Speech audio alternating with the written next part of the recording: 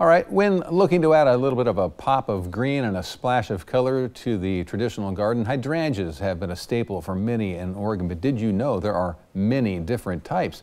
In this week's In the Garden, sponsored by Johnson Brothers Garden Market, KEZI 9 News morning anchor Chelsea Deffenbacher shows us just how many types of hydrangeas there are. I'm here with Caleb Johnson at Johnson Brothers Garden Market, and today we're going to talk about one of my favorite flowers, the hydrangea. It's also one of my favorite flowers as well, and a lot of people love hydrangeas, but I thought it'd be fun to just kind of go through all the different types of hydrangeas because not everyone's aware that there's multiple different types. So we'll just go through one by one and let people know that there's options out there for one of America's favorite flowers as well.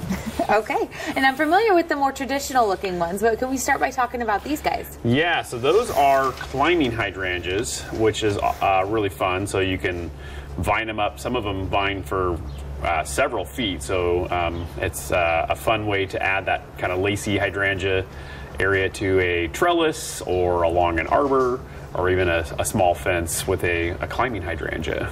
Okay, and then what about this one right here? Yeah, so these guys are the last to bloom, the panicle types, and I have a bunch of these because they can go in full sun or full shade, and a lot of these are color changing hydrangeas, so a lot of them will start off with a big white bloom, and then as the heat comes in the summer and it fades to fall, they'll fade to shades of pinks or some shade to fades of different kind of almost like a chartreuse green. So these are really fun. There's tons of different options, different heights of those, but the panicles are one of my absolute favorite hydrangeas. And then what about that tall one back there? Yeah, that one also looks like a panicle hydrangea with the bloom, but you kind of look at the leaves and it looks like an oak leaf. Well, it's an oak leaf hydrangea, so those are really cool too. They can handle full sun and full shade as well. The oak leaves actually turn a really pretty color in the fall, and the flowers also have kind of a changing effect as we get later into the summer and the fall as well. So really a fun option for a kind of a unique hydrangea. And what color are the flowers on that one? They come in whites. There's also some that come in kind of almost a reddish pink color.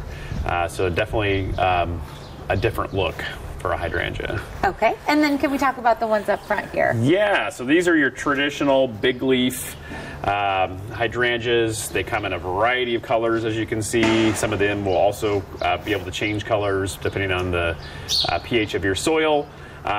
These need to be grown in morning sun, afternoon shade, but there's fantastic options there. And then a lot of people get confused with the big leaves and then the Annabelle, the smooth type. So they look very similar. The main difference is the smooth hydrangeas get really big, rounded, kind of lacy flower heads, and they tend to be, most of them tend to be pretty tall as well. So they make a great kind of backdrop to an area that you can plant in front of. And do those ones have a white flower on them, or what color do they come in? Yeah, most of the smooth are almost always in a traditional kind of white flower as well. Okay, well that'll do it for In the Garden. Back to you in the studio.